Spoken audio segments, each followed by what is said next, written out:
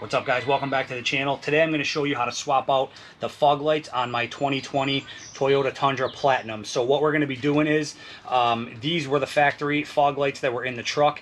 LED, very bright for OEM fog lights. They are actually very impressive, to be honest. Very good fog lights, but as you can see, chrome housing. My truck is blacked out. I went from the Platinum LED headlights to the TRD Pro headlights on the truck already, just to give it that blacked out look to flow with the rest of the truck. So these are the fog lights we're going to be installing. OEM Toyota fog lights, same exact fogs. The only difference is chrome housing that was in the truck, all blacked out housing from Toyota. Believe it or not, these are also not very expensive, so definitely worth it for me. Super easy install. So I'm going to show you how to pop the old ones out, get the new ones in. So again, very easy. Let's jump right to it. All right, guys, I'm going to show you the driver side. The passenger side will be the exact same thing, just obviously opposite sides. So in order to do the driver side, as you can see, I have the wheel turned all the way out just to give you a little extra room to work. The only thing you're going to have to do is remove this panel right here.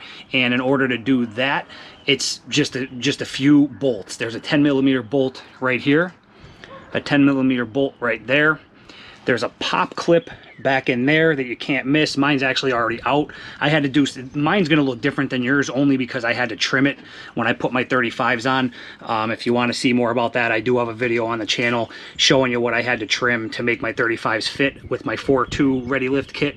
So going back to this 10mm bolt, 10mm bolt, pop clip, and then there's a couple bolts up underneath. Again, same thing. I don't know if I can get you a good look at them. Let me see.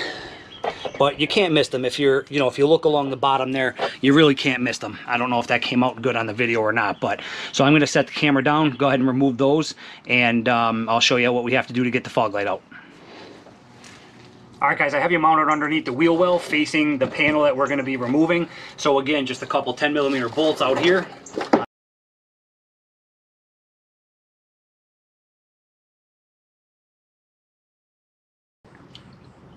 You would have that pop clip that you would have to remove. Again, mine's already out.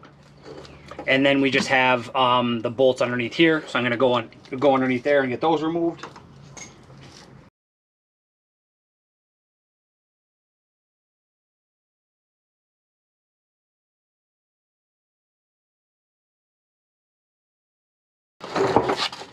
So as you can see, once you remove all of the bolts and that pop pin, the panel just comes loose like this, but it is held on. There is kind of a bracket piece over here, and I'll give you a better look at it once we get the piece removed. In order to get this out of there, you're just going to kind of pull away like that and also down like so, and it'll pop out of there like that. Now the bracket piece that I'm talking about stayed on the truck in this case. Some cases it will come off with the plastic trim piece, no big deal. You'll see where it sits, you really can't miss it. There's a couple grooves right here and right here where the 10mm bolts came out of. Again, it's self-explanatory, you can't miss it. The bracket can only go on there one way. So now that we have that panel out of the way, we have easy access to the fog light, which is right here. So let me get the camera repositioned a little bit better, and I'll show you what we have to do. Okay, now that we have that panel off and out of the way, you can easily access the fog light, which is right here. The only thing holding this fog light in place is one Phillips head screw right here, and then there's two tabs over here that it kind of slides into, which I'll show you when I take it out. So let me just, actually, I'm going to go ahead and disconnect the wiring harness before we do anything. It's just a little push tab, and it'll separate like that, and you can just shove that out of the way. So I'm going to take this Phillips head screw out of here, and I'll show you what the back of it looks like. So once you have the Phillips head screw out of there, you can just tilt it and then slide it. So the tabs that I was talking about on the inner side, there's two openings right here that these two tabs just slide into. So again, there's only that one screw holding it in place, and the fog light just comes out that easy. So I'll grab the new one, put it in, and put the Phillips head screw back in, and you're just reversing your steps.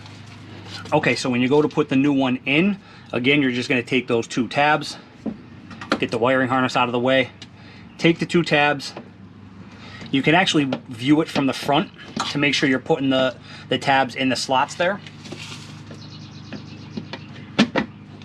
So once you have those 2 tabs in, you'll just set it in place, grab that Phillips head screw, get that back in there, connect the wiring harness, and you're good to go. Alright guys, just a little tip, when you're tightening up the Phillips head screw there, you take your other hand and push on the black housing of the fog light from the front, and that'll help you keep it in place as you're tightening down that screw. So once you have that done, just go ahead and reconnect your wiring harness to the new fog light, put it in place till you hear it click, and you're all done. So let me give you a look at the front of the truck and show you how it looks.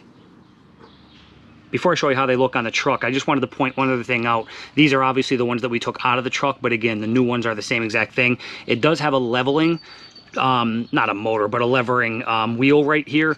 So as you turn that wheel, you can see the lens of the fog light going up or down. So again, once you get the new ones installed, if they're not, you know, laying out the beam pattern that you want, if you want it lower or higher, just go ahead and adjust that. You can reach that while they are in the truck. So I just wanted to point that out. So let's take a look at the truck. All right guys, there she is, all finished up. Black LEDs are in there. I'll throw some pics, side-by-side shots up on the screen for you. But as you can see, very easy install. And if you're going for the blackout look on your truck and you want to keep the OEM LED fog lights on there, highly recommend these. Again, they are not that expensive and they are very bright for OEM fog lights. So all right, so hopefully you guys found this helpful. As always, feel free to leave any comments, questions, concerns down below, and I will get back to you. Stay tuned for that exhaust and intake video coming up. I'm still waiting to get them in the mail. As soon as they are delivered, we'll be getting those videos done. I'm pretty pumped up for them 2 mods to the truck. So all right guys, thanks for watching, appreciate it, and stay safe. Let me know if you have any questions. Thanks a lot. Take care.